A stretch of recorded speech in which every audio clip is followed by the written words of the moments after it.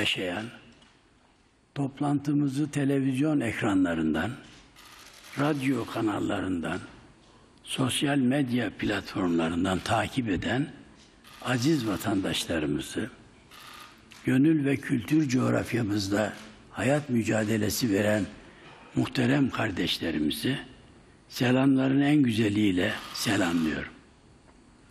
Kalbi vatan ve millet sevdası ile çarpan her insanımızı hasretle, hürmetle, hususiyetle kucaklıyorum. Türkiye ne zaman atağa geçse, ne zaman bölgesel ve küresel meselelerde öne çıkıp sivrilse, gecikmeksizin siyasi, diplomatik ve ekonomik operasyonlar birbiri ardına sökün etmektedir.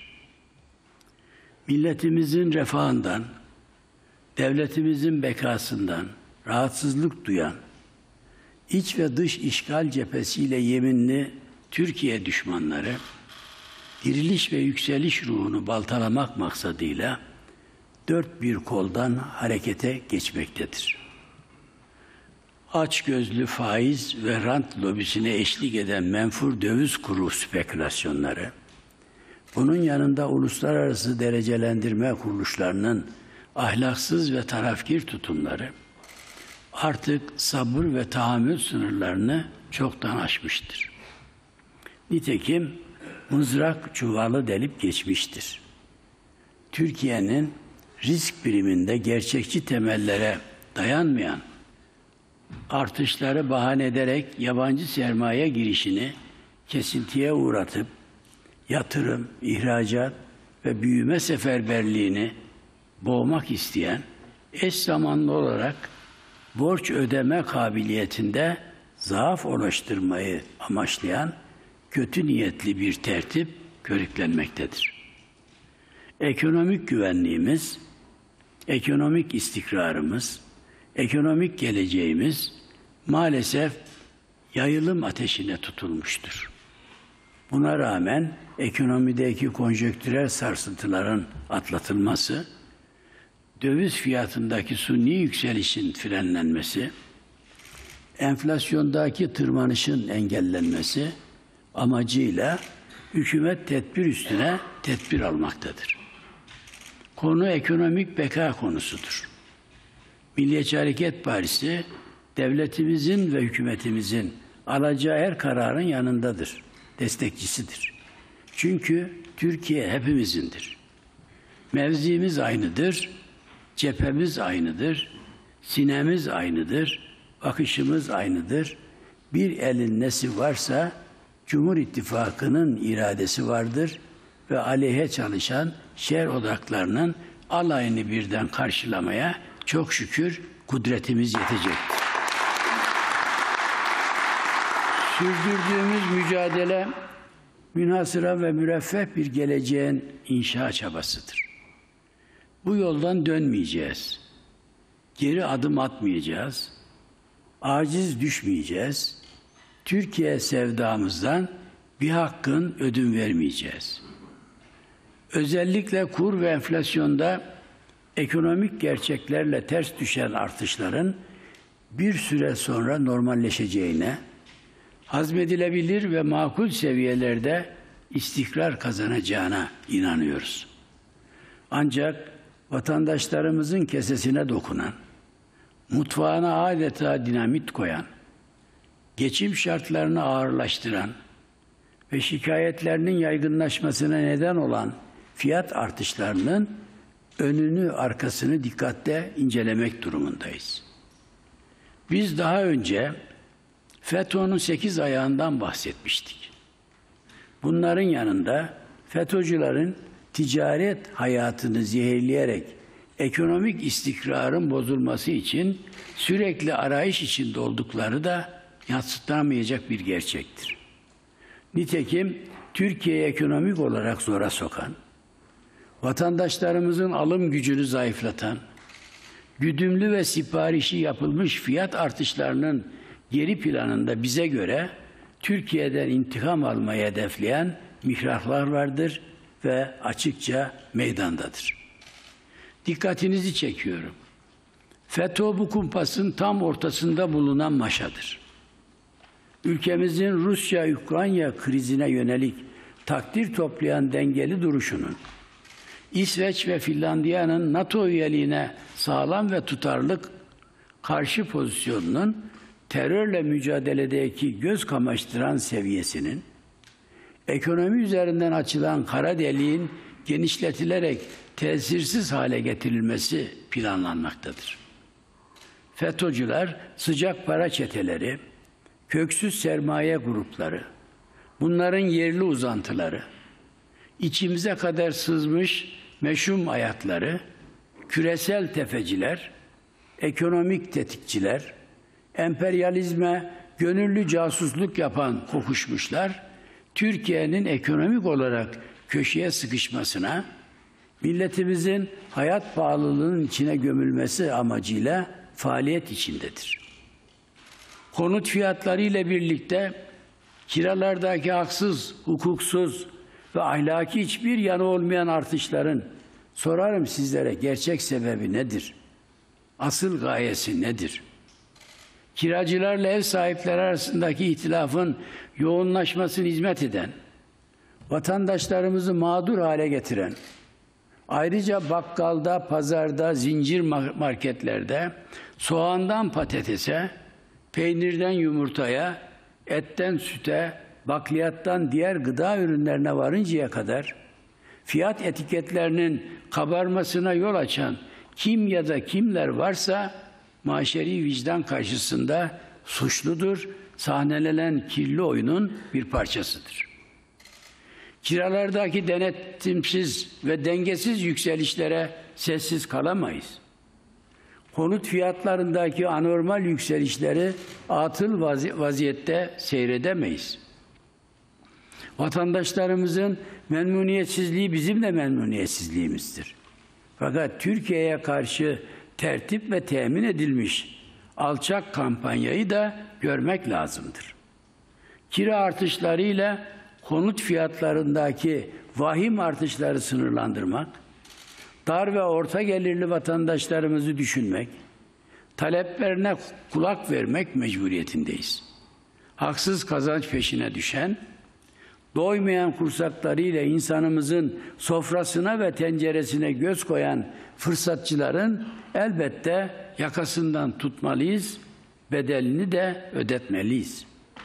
Gıda ürünlerdeki fiyat artışlarının kontrolünü sağlayarak, denetimleri sıklaştırarak, cebini doldurmaya çalışan utanmazları cümle aleme hem deşifre etme hem de rezil etmeliyiz. Osmanlı İmparatorluğu'nun son dönemlerinde yaşanan iç ve dış mahreçli ekonomik saldırıların, ekonomide kurulan tuzakların bir benzerine de bugün şahit oluyoruz. Ancak buna tamam demeyeceğiz, boyun eğmeyeceğiz. Cumhuriyet Halk Partisi'nin, İP'in, Zillet İttifakı'nın diğer ortaklarının felaket korusunda buluşmaları beyhudedir. Türk milleti bu sahte demokratlara, safralaşmış demokratlara aldanmayacak, aldırmayacaktır. Mazisinde karneyle ekmek verilen hüzün dolu yılların olduğu Cumhuriyet Halk Partisi'nin ve başındaki zatın konuşmaya esasen yüzü bile yoktur. Ekonomik kanaldan yürütülen sistemli ve şiddetli baskılara ant olsun sonuna kadar direneceğiz. Milletimizin ve devletimizin yanında sapasağlam yerimizi alacağız. Ruhu bedeninden başıboş gezenlerin bize anlatacak hiçbir şeyi yoktur. Tasarlanmış kahramanlıklara karnımız toktur. Proje siyasetçilere mesafemiz kapanmayacak derecede çoktur. Biz mürekkebin bir olmadığı yıllarda soba borularında biriken kurumları toplayarak bezir yağıyla karıştırıp yazıya döken bir ceddin ahvadiyiz. Milli mücadelenin en zorlu zamanlarında biriktirilmiş kefen paralarını devletine bağışlayan vatanperver yüreklerin mirasçılarıyız. Ekmek yerine süpürge tohumunun yenildiği, kavrulup öğütülen, sonra da kaynatılan nohudun kahve niyetine içildiği dönemleri unutmuş değiliz. Gaz yağı yokken lambada haşhaş yağı kullanan yıllar aklımızdan çıkmamıştır. Milli güvenliğimiz neyse ekonomik güvenliğimiz de odur. Biz tarihten dersimizi aldık. Aynı yerimizden bir defa daha ısırılmamak için de karar verdik. İrade gösterdik, yemin ettik. Kılıçdaroğlu mahcup olacağı hevese şimdiden kapılmasın. Diğer zillet yedekleri boşuna heyecan yapmasın. Türkiye'mizin manda ve himayecilere, emperyalizme kul köle olanlara, sarhoşluk havalayla terörist Demirtaş'ın hayasız hayranlarına teslim olmayacak, teslim edilmeyecek, emanet yere düşürülmeyecek. Sabırla, sebatla, selabetle, metanetle, dayanışmayla bir ve beraberce zorlukları aşacağız. Sanal korkulukları devirip kavga ve kutuplaşmadan beslenen, yalan ve iftiradan nemalanan Firavunları ve Yezid'in izinden yürüyenleri Allah'ın izniyle mahcup edeceğiz. Değerli dava arkadaşlarım, Türkiye Cumhuriyeti'nin 100. yıl dönümü olan 2023 aynı zamanda istiklal haysiyetimizin, aynı şekilde istikbal hedeflerimizin daha da müessir adımlarla ileriye taşınmasını sağlayacak tarihi bir eşiktir. Cumhuriyetin kurucu değerleri, kuruluşun felsefi derinliği, Cumhur'un iradesiyle Cumhurbaşkanlığı hükümet sisteminin demokratik itibar, irat ve ittifakıyla gücüne güç katacaktır. 100 yıllık hayranlık uyandıran müktesebat 2023'te perçinlenerek önümüzdeki 1000 yılların hamurunu yoğuracaktır. Türkiye Cumhuriyeti, Türk'ün ateşle imtihanından alınan akıyla, alnının akıyla çıkışının aziz emaneti, bir diğer anlatımla milli mücadelenin inkarı ve ihmali mümkün olmayan zafer tacıdır. 1877 ve 1878 Osmanlı-Rus Savaşı'nda Yeşilköy'e kadar gelen ve burada karargah kuran muasım güçlerin komutanı dönemin Rus çarına şu telgrafı göndermişti. Uzakta Ayasofya'nın minareleri görünüyor. Bizi durduracak hiçbir kuvvet yok. İstanbul'a girmek için müsaadenizi bekliyorum. Söz konusu mütekebbir komutanın beklediği izin verilmese de müteakip dönemler imparatorluğumuzun adına acıklı, hüzünlü ve kayıplarla dolu fırtınalı yıllardı. 1923'e gelesiye kadar pek çok badireye maruz kaldığımız tarihi vesikalarla yaşanmış ızdırap verici gelişmelere sabittir, varittir. Her gün bir yerinden yara alan, her fırsatta saldırı ve suikaste maruz kalan Osmanlı İmparatorluğu'nun yönetim kademesinde elbette sorumsuz, düşüncesiz, hatta işbirlikçilik anaforuna kapılmış yöneticiler de vardı ve biliniyordu. Milletin onur ve şerefini göğüslerinde iftiharla taşıdıkları nişan ve madalyalar kadar dert etmeyen, önemsemeyen, değer vermeyen, devşirilmiş ve iradesini devretmiş bir kısım devlet ricali makus çöküşe doğrudan veya dolaylı hizmet etmişlerdi. Ancak şu mutlak gerçeğin altı da çizilmelidir ki Osmanlı İmparatorluğu'nda tahta çıkan hiçbir padişah asla ve kat'a kendi çıkarını devletinin ve milletinin çıkarı üstüne görmemiştir. Bunun yanında Oğuz soyundan kesinlikle hain çıkmamıştır. Son günlerde Osmanlı İmparatorluğu'nun 34. padişahı olan Sultan II. Abdülhamid Han'la ilgili tartışmalar yine alevlenmiştir. 33 yıllık hükümdarlık döneminde 7 düvelle mücadele eden, aklıyla, ahlakıyla, imanıyla, zekasıyla, sezgisiyle, siyasi maharetiyle, imparatorluğumuzu ayakta tutan hünkârımızı istibdatla bir ananlar, tarih cahil olmaları bir yana, milli tarihimize yabancıların gözüyle bakan sefillerdir. Abdülhamid'i kimler sevmiyorsa, tedavi edilmemiş kuyruk acısını hala kimler çekiyorsa, onlara dikkat edeceğiz. Çünkü onlar Batı'nın içimize yuvalanmış etki ajanlarıdır. Üstelik 1900'lü yılların başında sahnelenen kahpe oyunların günümüzdeki mültezimleridir. Bütün hayatı boyunca vasati 1000 kişi tanıyacaksınız. Bunun 500'ü seni sevecek, diğer 500'ü sevmeyecek. Herkes seni seviyorsa sen 200'lüsün. Seni hiç kimse sevmiyorsa bu durumda sen kötüsün. Fakat yarısı sevip yarısı da sevmiyorsa sen mükemmel bir insansın, evliyadan birisin diyen ve taşı gediğine yerleştiren merhum hocamız Profesör Doktor Süheyl Ünver haksız mıdır? Hatalı mıdır? Abdülhamid Han'ı seveni kadar sevmeyeni de vardır ve doğaldır. Bu sevmeyenler güruhu bizim de sevmediklerimizdir. Bizim de sırtımız döndüğümüz sömürge bakiyeleridir. Abdülhamid'i Ermeni çeteciler sevmez. Siyonizm müellifleri sevmez. Sömürgeciler sevmez. Casuslar sevmez.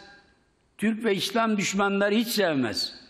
Hamdolsun onu sevenler, ona yetecek Müslüman Türk milleti her daim aziz hatırasını sevgiyle, hürmetle ve rahmetle hatırlayacaktır. Madem tarihi bilmezler, o halde ne diye gerçeği kara çalmaya çalışırlar? Bu cüretkarlığı, bu küstahlığı nasıl yorumlayalım? Gafiller ne istiyorlar tarihimizden? Neyin istibdadından bahsediyorlar?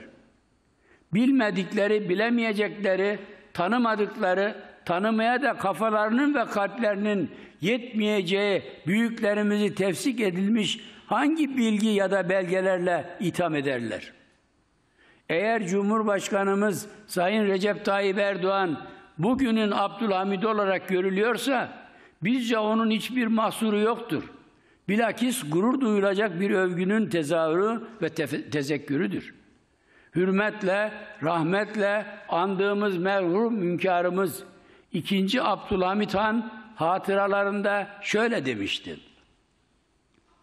ben hiçbir vakit haşa müstevitlik etmedim. Mutlaka kendi fikrimin de kabul olunmasını istemedim. Cumhur da olsa tabidir ki kendi fikrini vükalasına bildirecek.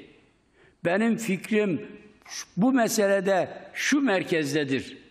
Siz de müzakere edin. Kabul ederseniz icra edersiniz.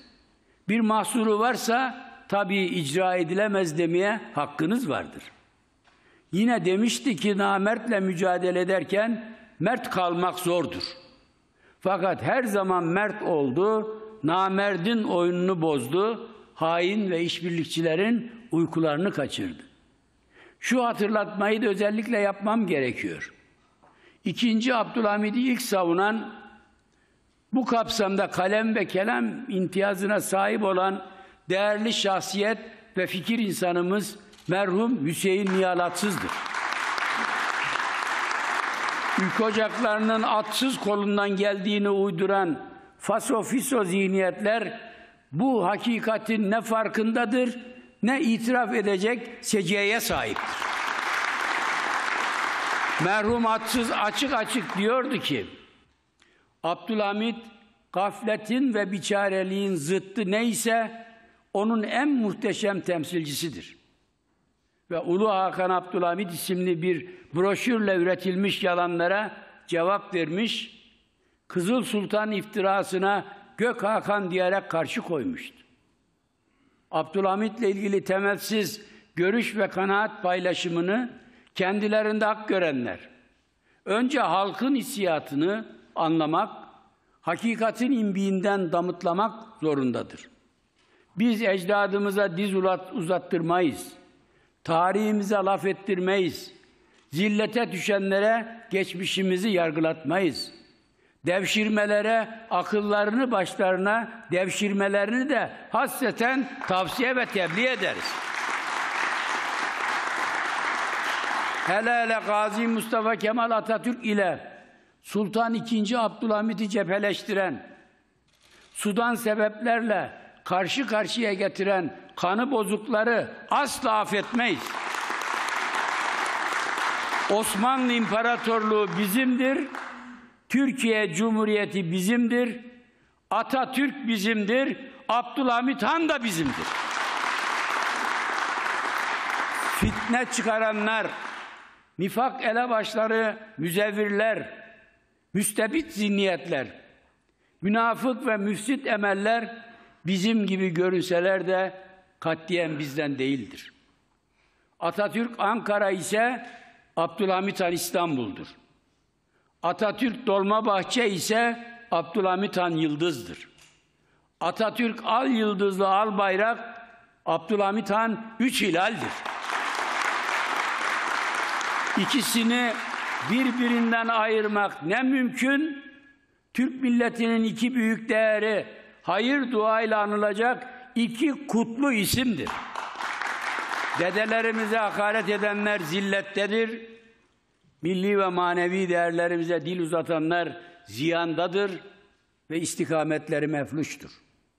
Şunu da temiz bir vicdanlı ifade ve iddia ederiz ki, Atatürk'ü seven Abdülhamid'i de sever. Birisini diğerine tercih eden, birisini diğerinden üstün tutan bataktadır, sakat ve savruk bir mantığın esareti altındadır. İyisiyle kötüsüyle, geçmişte yaşamış her kim varsa ve yaşanmış her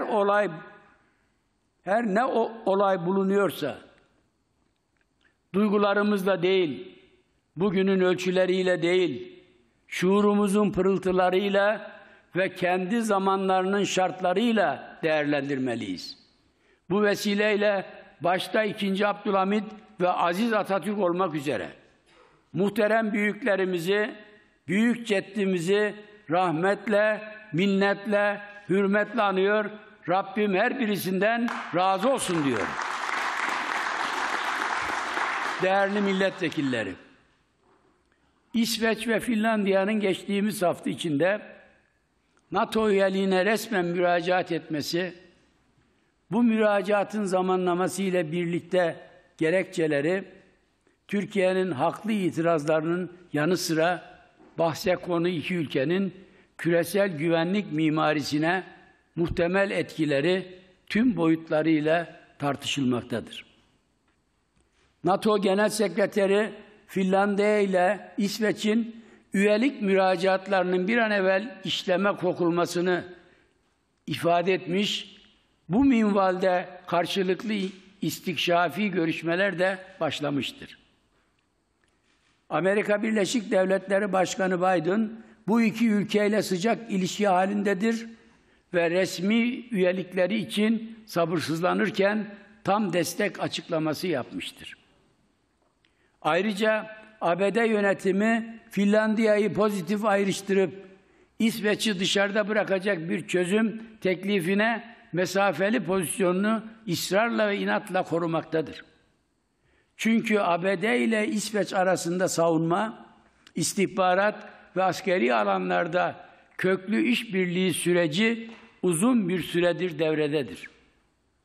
Türkiye'nin, İsveç ve Finlandiya'nın NATO'ya üyeliği hususundaki isabetli çekinceleri, düştüğü makul şerhleri, gündeme getirdiği haklı itirazları henüz muhatapları tarafından dikkate alınmamıştır. Laf kalabalığı vardır ama sonuç yoktur. Finlandiya Cumhurbaşkanı, Türkiye'nin endişelerini görüşmeye hazır olduklarını söylemiştir. Bildik bir endişeyi müzakere etmek zaman kaybı değildir de nedir? İsveç ve Finlandiya'nın bölücü terör örgütüyle yakın ve dostane irtibatları saklanamaz düzeydedir. Asıl gündem Türkiye'nin endişesini görüşmek değil, kalıcı olarak gidermek ve telafi etmektir. İsveç, PKK'nın önde gelen silah tedarikçileri arasındadır. PKK'lı teröristler İsveç menşeli silahları Türkiye'ye doğrultmuşlar, tetiğe defalarca basmışlardır. Dökülen şehit kanlarında İsveç ve Finlandiya'nın parmak izini nasıl yok sayacağız? Üstelik ıslah olmamış, pişmanlık emaresi göstermemiş, hala sokaklarında teröristleri gezdiren bu devletlere nasıl anlayış göstereceğiz? Bizim değerlendirmemiz şudur. Bilhassa İsveç, bölücü terörün Kuzey Avrupa'daki kundağı, kuluçkası ve kumanda odasıdır. İkinci, Kandil Dağı İsveç'tedir. İsveç ve Finlandiya'nın Türkiye'ye karşı yaptırım uyguladığı biliniyorken, bu iki devletle NATO'nun güvenlik şemsiyesi altında eşit sorumluluklarla yer almamız nasıl ve hangi hakla beklenmektedir? Uzaktan bakılınca eline vurup ekmeğinin alınacağı bir ülke olduğumuzu mu zannetmektedirler? Katillere, canilere, teröristlere kol kanat giren ülkelerle aynı safta, aynı hizada, aynı güvenlik mimarisi çatısı altında bulunursak, şehitlerimize, gazilerimize, aziz milletimize ne söyleriz? Haklarını helal etmelerini hangi yüzle isteriz? Türkiye'ye silah ambargosu uygulayan, terörizme çanak tutan sabıkalı ülkelerle bir ve beraber olmamız akıl harcı mıdır? Az evvel dile getirmiştim. Türkiye'nin risk primindeki yükselişi ifade etmiştim. İsveç ve Finlandiya'nın NATO üyeliğine engel çıkarınca Türkiye'nin risk primi son 14 yılın rekorunu kırmıştır. Yurt dışına satılan hazine bonosu ve devlet tahvillerinin geri ödenmesine karşı belirlenen sigorta bedeli olan risk priminin silah olarak kullanılması dost ve müttefikliğin neresine, hangi kitabına sığmaktadır? Türkiye'nin susması, sinmesi ve sessiz kalması mı amaçlanmaktadır? Siyasi ve diplomatik vasıtalarla sonuç alamayanlar bu defada ekonomik kartını masaya mı sürmektedir? Bu edepsizliği, bu hasmane tavrı görmezden mi gelelim? Olağan mı karşılayalım? Buyurun emriniz neyse onu yapalım mı diyelim? Türkiye bağımlı ve tutsak bir ülke değildir. Türkiye sömürgeleşmiş bir ülke olamayacaktır. Biz kendi kararımızı, kendi duruşumuzu milletimizin ve devletimizin hak ve çıkarlarına göre tayin ve tespit edecek kadar cesuruz ve kararlıyız. Hiç kimse Türkiye'yi tehdit etmeye yeltenmesin. Terör örgütü PKK-YPG'yi İsveç ve Finlandiya üzerinden NATO'ya fiili ortak yapmaya asla teşebbüs etmesin. Yanlış adımın döneceği merci, başkent Ankara'nın tarihi iradesi, Türk milletinin asil varlığıdır. İsveç hükümeti terörizme mali imkan sağladı, silah verdi, teröristler ülkesinde ağırladı, yaralı hainleri tedavi ettirdi. Bununla yetinmedi, parlamentosuna taşıdı. Başbakanın bile göreve gelmesinde terör örgütü uzantılarının dahli ve desteği görüldü. Şimdi bu İsveç'in NATO'ya girmesi nasıl mümkün olacak? Türk milleti bu zillete nasıl tamam diyecek? FETÖ'cülere muhalif grup diyenler, PKK-YPG'yi teröristleri aktivist diye tanımlayanlar, Türkiye ile müttefikliği nasıl hak edecek? Türk milletinin terazisi bu melanet ağırlığı nasıl çekecek? Anlayan ve anlatmaya hazır olan varsa beri gelsin. Diyor ki merhum Sezai Karakoç, anlamak masraflı iştir, emek ister, samimiyet ister. Yanlış anlamak kolaydır oysa. Biraz kötü niyet, biraz da cahillik kâfidir. Onlar bizi yok saysalar da biz daha çok var olacağız. Onlar bizi hafife alsalar da biz daha güçlü duracağız. Onlar karşımızda saf saf toplansalar da hepsinin bileğini Cumhur İttifakı olarak bükeceğiz. Hakkımızdan vazgeçmeyiz. Hakkımızı yedirmeyeceğiz. Asrın idrakine Türk milletinin şan ve şerefini şakır şakır söyleteceğiz. İsveç ve Finlandiya jeopolitik özellik olarak ifade edilebilecek pozisyonlarını terk ederek kolektif bir savunma güvenliği içinde yer alma gerekçesini NATO ile Rusya'nın karşılıklı genişleme hamlelerinin ortaya koyduğu güvenlik endişeleriyle açıklamışlardır. Her iki Kuzey Avrupa ülkesinin şimdiye kadar NATO'ya üye olmamasının asıl nedeni Rusya'nın NATO'yu dengeleyici askeri kabiliyetidir. Şayet Rusya Ukrayna'da hedeflerine ulaşmış olsaydı, İsveç ve Finlandiya'nın NATO üyeliği hususunda bugünkü gibi iştahlı ve istekli davranmayacağını söylemek afaki bir değerlendirme sayılmamalıdır. Mevcut şartlarda NATO içinde PKK-YPG terör örgütünün arkasında duran askeri, siyasi ve finansal bazda destek veren ülkelerin varlığı hepimizin malumudur. Gerek İsveç, gerekse de Finlandiya bu desteği aleni şekilde hiçbir utanma emaresi göstermeden vermektedir. Teröristlerin Türkiye'ye iade talepleri her seferinde reddedilmektedir. PKK'lılar, FETÖ'cüler ellerini kollarını sallayarak bu ülkelerde cirit atmaktadır. Bu gelişmeleri dikkate aldığımızda İsveç ve Finlandiya'nın NATO'ya üyelikleri terörizme evet demek, Türkiye düşmanlarına onu olur vermek anlamına gelecektir. Türkiye tamam demeden, vize vermeden, rızası alınmadan bu iki ülkenin hukuken NATO üyesi olması imkansızdır. Haziran ayının sonunda Madrid'de toplanacak NATO Liderler Zirvesi'ne kadar İsveç ve Finlandiya'nın karar ve iradesine keskin bir dönüş yapacağına dair herhangi bir emare de henüz ortada yoktur.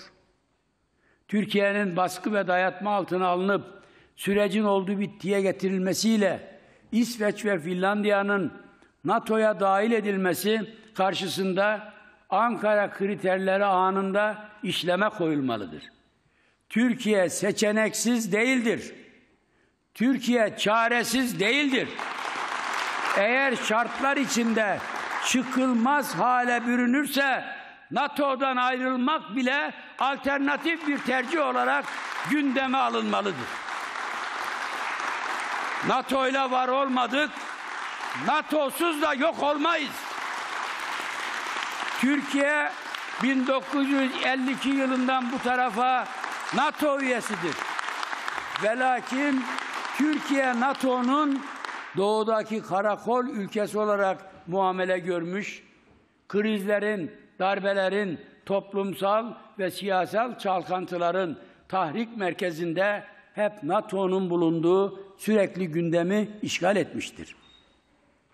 Türkiye'nin itirazları ciddiye alınmıyorsa, NATO'daki varlığı da ciddiye alınmıyor ve saygı görmüyor demektir. Alsınlar İsveç'i, alsınlar Finlandiya'yı, tepe tepe kullansınlar. Rusya'ya karşı yeni bir siper açsınlar. İhtiyaç hasıl olursa, gelişmeler başka bir seçenek bırakmazsa, Türkiye'nin, Türk dünyasının ve 57 İslam ülkesinin de içine katılacağı yeni bir güvenlik teşkilatının kurulması mümkündür. Belki de en doğrusu budur. Mesela Asya ve Orta Doğu Güvenlik Örgütü ismiyle kurulacak güvenlik teşkilatı aynı zamanda NATO'nun dünya genelinde dengelenmesini de sağlayacaktır. Kim nereye doğru genişliyorsa genişlesin. NATO kimi üye yapıyorsa yapsın. Buna karşılık Türk ve İslam ruhunun ayağa kalkıp genişlemesi, küresel dengeleri kökten değiştirecek, bölgesel hesapları muhatapların kursağında bırakacaktır. Geldiğimiz bu aşamada Milliyetçi Hareket Partisi'nin değerlendirmesi ve önerisi ana hatlarıyla budur. Değerli milletvekilleri,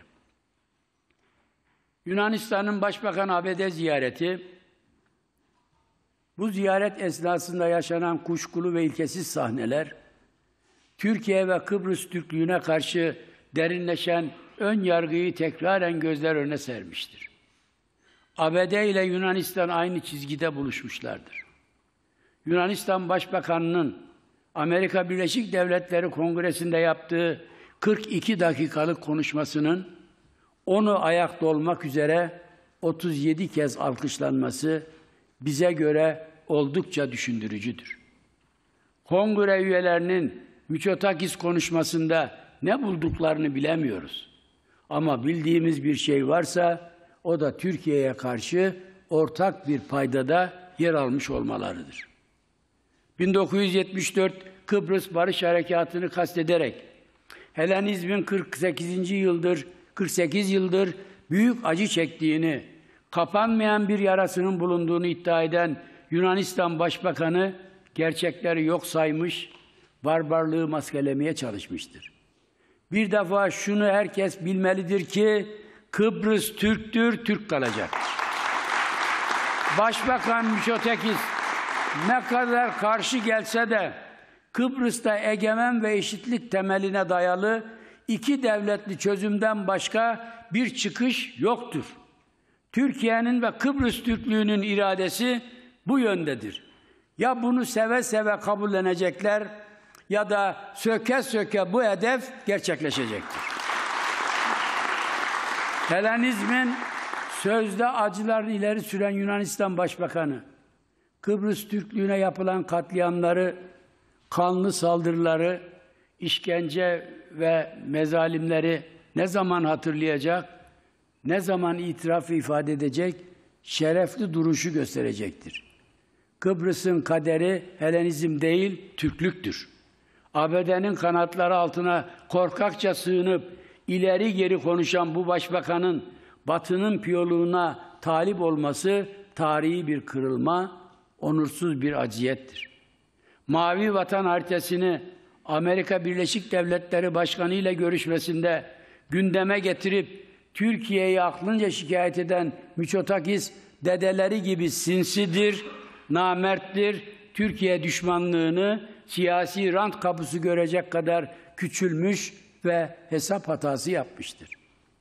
Türk milleti Yunanistan'ın taciz ve tahrik siyasetine sonuna kadar direnecek, Akdeniz ve Ege'deki saldırganlara her şartla göğüs gerecektir. Türkiye çevresindeki kuşatmayı yaracak, muhasımların projelerini buluşturup yüzlerine fırlatacak azim ve kararlılıktadır. Tüm bunlar oluyorken Zillet İttifakı'nın Türkiye'nin yanında duruş gösterdiğini, milli haklarımızı ve milli güvenliğimizi savunduğunu duyanınız, göreniniz var mıdır? Yunanistan'a karşı sesini yükselten bir CHP'den bahsetmek mümkün müdür? İsveç ve Finlandiya'nın NATO üyeliği ile ilgili tartışmalarda Türkiye'nin lehine bir yorum, bir değerlendirme, bir görüş paylaşan, bu kapsamda milletimizin hissiyatına tercüman olan muhalefet zihniyetinden söz edilebilecek midir? Bu Zillet İttifakı kimlerin dümen suyundadır? Kimlerin talimatı, telkini ve tembihi altındadır? Biri Allah'tan korkmaz, kuldan utanmazlar. Türkiye'nin milli çıkarlarını, milletimizin tarihi emanetlerini ne zaman müdafaa etmeyi düşünüyorsunuz? Daha ne olmasını bekliyorsunuz? Bunların ağzını bıçak açmıyor. Sanki hiçbir şey olmamış gibi ve olmuyor gibi siyasi istismarlarına devam ediyorlar. Ne acımızda varlar, ne de sevincimizde ortaklar. Fedakarlık deseniz ortalıkta hiç yoklar. Faziletleri kalmamış Millet ve vatan sevgileri bitmiş ve tükenmiş. Kılıçdaroğlu'nun 21 Mayıs 2022 tarihinde İstanbul Maltepe'de yaptığı miting esnasında platforma üşen bir avuç hainin her yer kandil, her yer direniş sloganına ne bir tepki ne de bir itiraz duyulmuştur. Amerika Birleşik Devletleri Büyükelçiliği'nin mezkur miting öncesi kendi vatandaşlarını muhtemel olay çıkabileceği yönünde uyarması ise işin özünde CHP ile paslaşmak, danışıklı dövüş bir kurgu, proaktif bir hamledir. Bunu görüyoruz, emel ve hedef birlikteliği içinde olanların farkındayız. Sayın Kılıçdaroğlu, Yozgat'ta haini Kandil'e yerle yeksan edeceğini söylüyordun. Boş beleş konuşuyordun. Boşa sallayıp dolu tutmanın arayışındaydın. Ne oldu? Milletin Sesi ismiyle düzenlediğiniz mitinge Kandil'i taşımak isteyen vatan hainlerine niye bir şey diyemedin, demedin? Ne geziyorsunuz? Ne yapıyorsunuz? Ne Kandil'i PKK terör örgütüdür, siz de teröristsiniz çıkışını neden yapamadın? Kılıçdaroğlu'nun Maltepe mitingi HDP'nin, PKK'nın, FETÖ'nün Pontus özlemi çeken çürümüşlerin mitingidir. Atatürk Havalimanı'nı kastederek bu işte bir damla mürekkebi olan herkes vatan hainidir diyen Kılıçdaroğlu asıl damgalı hainleri, asıl gedikli işbirlikçileri görmek ve bilmek istiyorsa derhal çevresine ve ittifak içinde olduğu cinayet ve suç örgütlerine bakmalıdır. Ülke elden gidiyormuş, Kılıçdaroğlu'nun iddiası budur. Ülkenin bir yere gittiği falan yoktur. Giden gidecek olan ve bir daha da dönmesi hayal olan Zillet İttifakı'nın ta kendisidir. Cumhurbaşkanı adaylığını iyice ısınan, ittifak ortaklarına çalım atan Kılıçdaroğlu, muhtemel olmasak da mükemmel bir göreve talibiz diyecek kadar akli ve zihni melekelerini yitirmiştir. Sayın Kılıçdaroğlu, Dersim sayfasını yeniden açıp yeni bir isyan teşebbüsü aklından geçiriyorken Türk milleti seni Cumhurbaşkanı yapmaz, yapamaz, yapmayacak. Boşuna çırpınma, layık olmayan, ehli olmayan, milli olmayan, yeterli olmayan, dahası yüreğinde kin ve nefreti barındıran şahsına Cumhur'un başkanlığı reva ve müstahak görülemez. Kılıçdaroğlu'nun yolu yol değildir. Birlikte yürüdüğü çıkarları, ortakları kendisi gibi doğru değildir. Türk milleti 2023 yılının Haziran ayında seçimini yapacak Cumhurbaşkanlığımız Recep Tayyip Erdoğan bir kez daha ve açık ara farkla seçilecektir. Milliyetçi Hareket Partisi ve Cumhur İttifakı da tarihi bir zafere imza atacaktır. O zaman geldiğinde Zillet İttifakı yalnızca nal toplayacak, Kılıçdaroğlu ile yuvarlak masada oturan marjinalleşmiş parti başkanları saklanacak yer arayacaklardır. Muhterem arkadaşlarım, Dünya Kadınlar Boks Şampiyonası'nda 5'i altın, 2 bronz madalya, Avrupa Tekvando ve Para Tekvando Şampiyonası'nda da 9 altın, 5 gümüş, 5 bronz madalya kazanan evlatlarımızı, antrenörlerini ve federasyon yönetimlerini yürekten kutluyorum. Bizlere haklı bir gurur yaşatan kardeşlerimize özellikle teşekkür ediyorum. Anadolu Efes basketbol takımımızın üst üste ikinci kez Avrupa şampiyonu olmasından dolayı da büyük bir bahtiyarlık duyuyorum. Final karşılaşmasında Real Madrid'i yenen Anadolu Efes'in değerli oyuncularını, teknik kadroyu, federasyon yönetimini ayrı ayrı tebrik ediyor, başarılarının devamını diliyorum. Çok şükür peş peşe aldığımız sevindirici haberlerden birisi de voleybol alanındadır. Vakıfbank kadın voleybol takımımız Avrupa Voleybol Konfederasyonu Şampiyonlar Ligi süper finalinde İtalyan rakibini yenerek 2021-2022 sezonunda bir kez daha şampiyon olmuştur.